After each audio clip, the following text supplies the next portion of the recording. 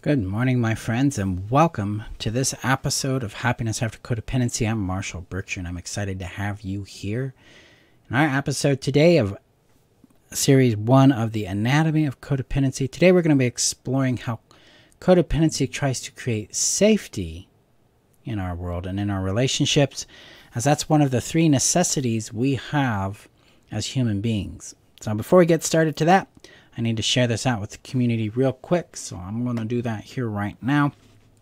The community is your safe haven here on the internet, where you can find tools, guidance, and support in your healing from codependency, so you can come to know, love, and be who you are. So the link is above on Facebook, below on YouTube, and if you're listening via YouTube, hit that subscribe button. So I'm going to do that right now, and there we are. All right. Also, stick around for an announcement on enrollment that is just opened up here, because we'll talk about that at the end of the episode. So, again, welcome. I'm excited to have you here. So, codependency and the three necessities. So, codependency is a strategy for trying to meet your core needs. It's a way of surviving unreliable, toxic, or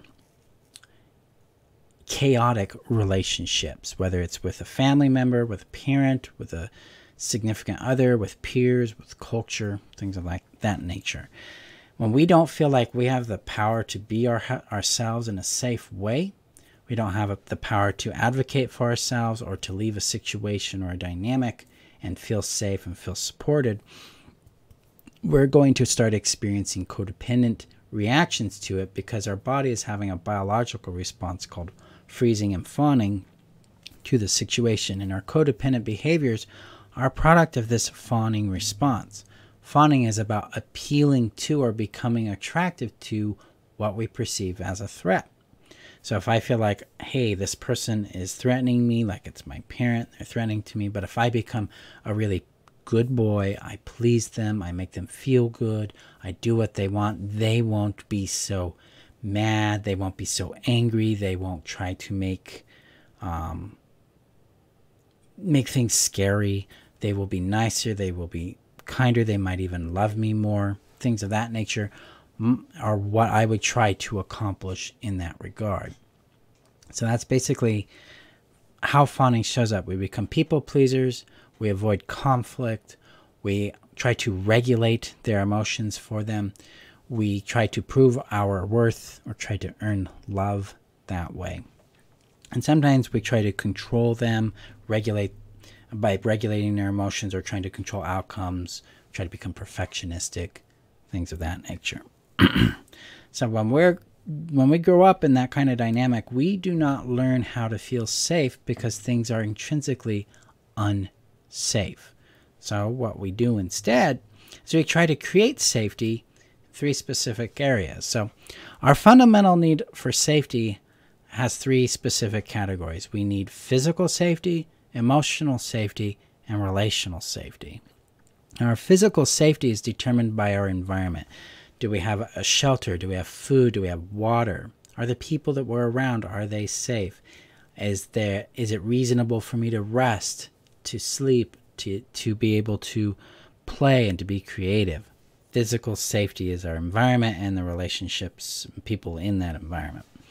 Emotional safety is about how safe it feels to have emotions, to have needs, to have wants, to share and express them, as well as how other people express their emotions, needs, and wants and the ways they do that. Does that feel safe to us?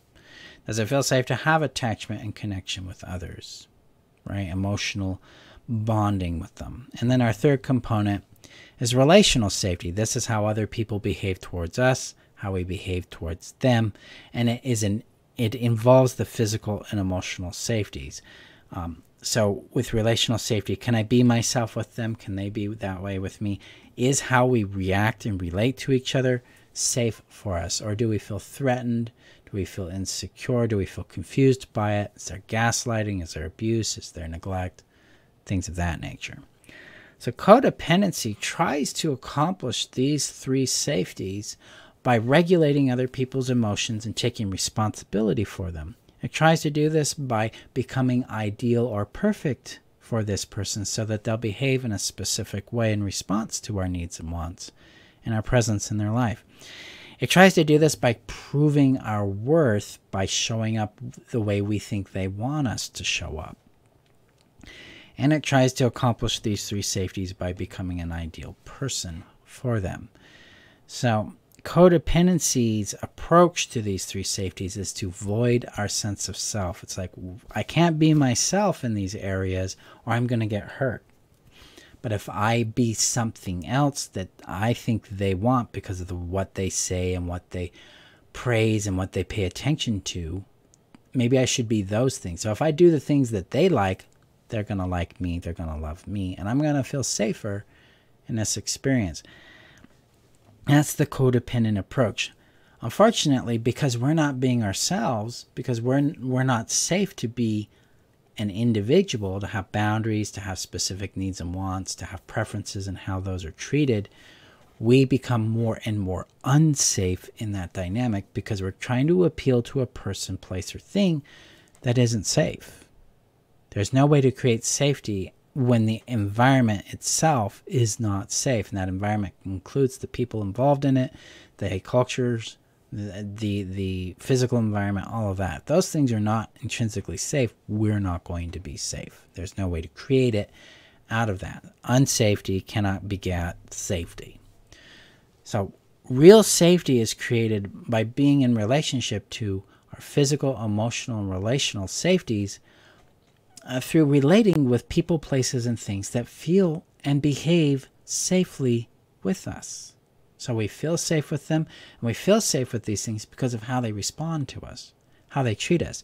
They treat our needs and our wants with respect, with acknowledgement, with warmth. They may say no to them, but they're not antagonistic. They don't call names. They don't put us down. They don't shame or guilt us. They care about and respect our emotions and our lived experience. They have curiosity and interest in what those things are because they have a care, they have an interest in our well-being and happiness. They respect our boundaries. They respect our limits. They respect our capacities because they don't feel entitled to anything from us. They see their connection with us as a privilege. We see our connection with them as a privilege. Things are built on consent. This creates safety emotionally, relationally, and physically for us because we're able to be ourselves in this environment. They're able to be themselves in this environment.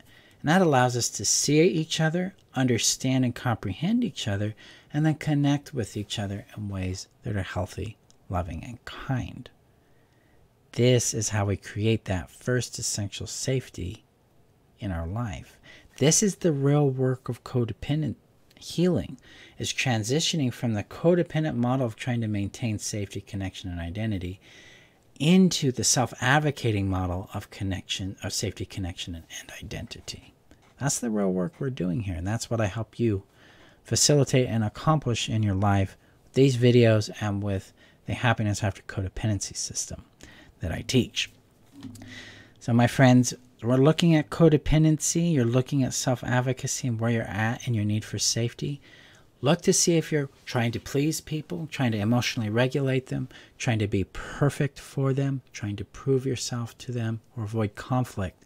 If those things are showing up for you, you're in the codependent spectrum of trying to create safety out of something that doesn't feel safe.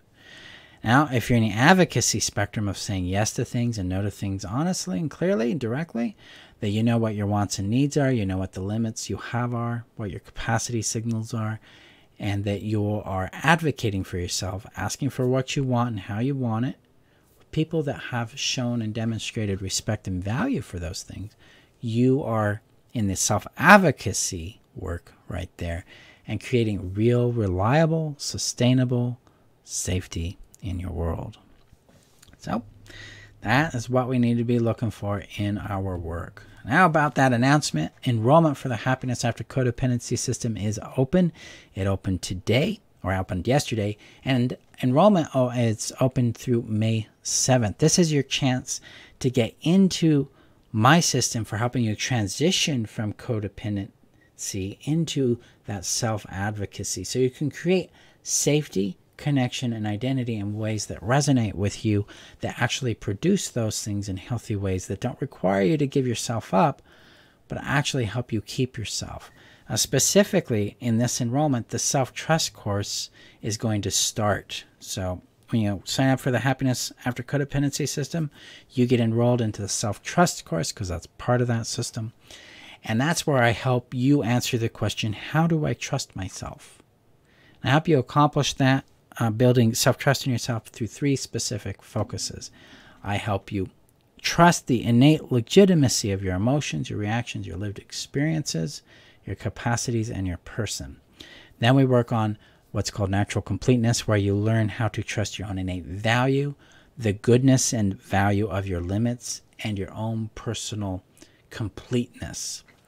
And that leads us to congruence, where I teach you how to align your intentions and what you want with your choices and actions so that those create the outcomes you're seeking in your world. And that's what we accomplish in this first part of the Happiness After Codependency system with self-trust. So self-trust, the live classes start May 9th. They're taught twice on Mondays at 11 a.m. and 6 p.m. You get lifetime access to the recordings and lifetime access to the live edition of that particular course. This is the last time I will be teaching that course, as there's going to be some big updates coming in June and July with my coursework.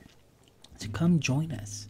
I've discounted everything 50% or more because of the financial pressures a lot of people are having thanks to inflation and all that. You can come get in now for 50%. I was like $497 for the self-trust course alone, or you can get into the Happiness After Codependency system for $997, which is typically $2,000. So come join us.